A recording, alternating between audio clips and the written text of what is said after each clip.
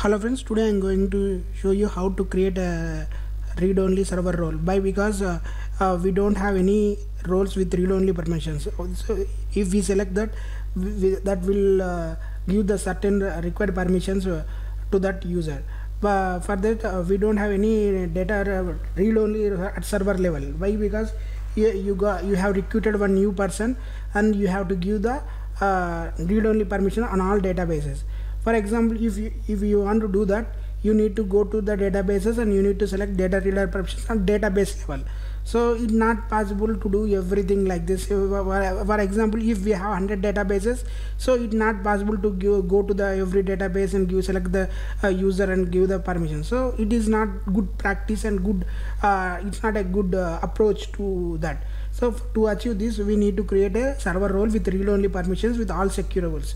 So let's do that. First, I am going to create one server role with name as a read-only, and I am granting connect permissions and all the user securables within the databases to read-only. For example, just select that all the script and click execute. Yes, the second step is and create login. So create a login with password. Already exit, right? Okay, no problem. Select alter server role read only. Yes. Now I am granted read only permission to the test user. Okay, right. Go to SQL Server, refresh once and see security logins. Other test user is created. Very good. And go to server roles.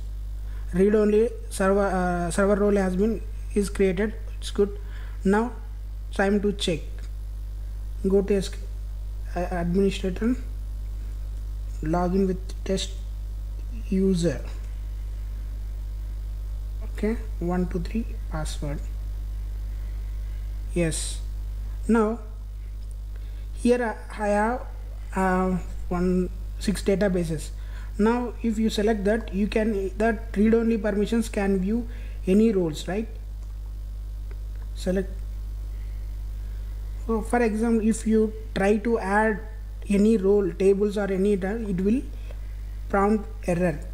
Let's check it. See here, you can see the warning messages. You are logged not as database administrator.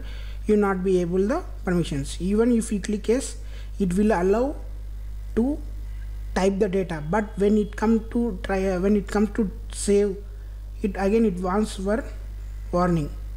See here, you can see warning. Okay, this is how you can achieve the read-only permissions at server level. This script will be given in the description. Have a nice day. Thank you.